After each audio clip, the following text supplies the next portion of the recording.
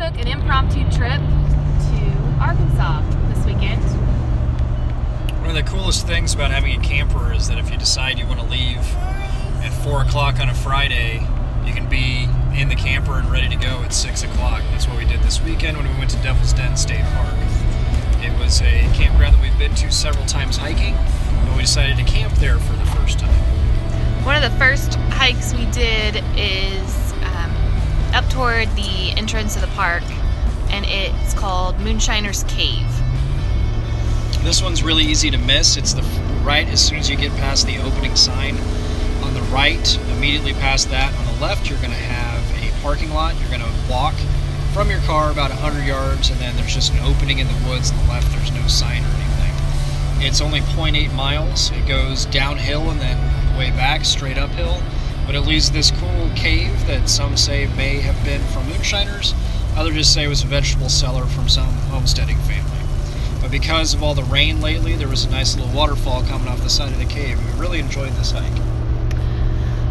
After we hiked around there, we spent the rest of the afternoon at the campground.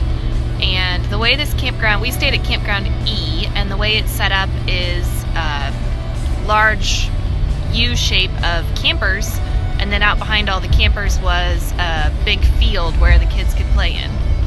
On the very end of the campsite is a trailhead, and there's Whispering something or other trail, then the lake trail, and the lake trail actually connects to the rest of the trail system and most of the rest of the important trails at Devil's Den State Park.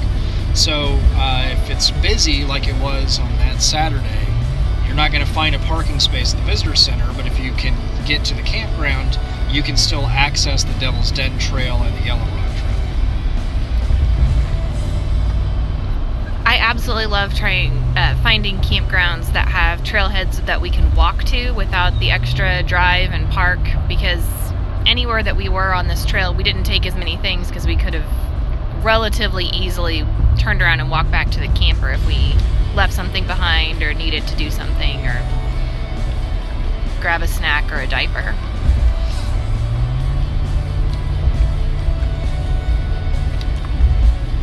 You can tell Devil's Den State Park, besides all just the incredible nature, they set it up kind of like Petit Jean, in that a lot of money, a lot of resources went into making it just fantastic. There were cabins everywhere, the tent sites were great, the camper sites all had full hookups.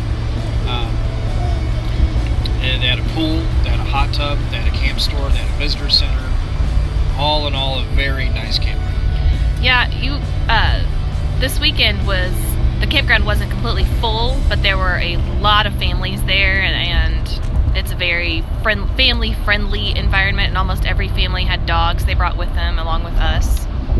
The namesake of Devil's Den State Park is this trail that we're on, Devil's Den Trail, where there's a lot of neat rock formations, collapsed caves, and the Devil's Icebox, the Devil's Den, and Twin Falls. Twin Falls in particular because of all the rain was flowing really heavily. We also saw several bats, and they have shirts and signs everywhere about the bats and information about the different species that you can find in the park that fly in and out of Devil's Den Cave. And at one time the cave was open for people to go explore, but it's since been closed. But they still do informative talks and have all kinds of information about the bats that you can find and see in the park.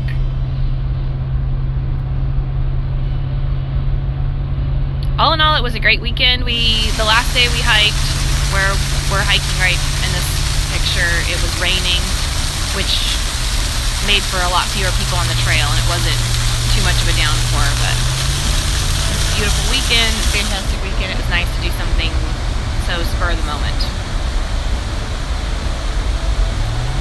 It was a lot of fun. We really like Devil's Den State Park. It's one of our favorite places in Arkansas.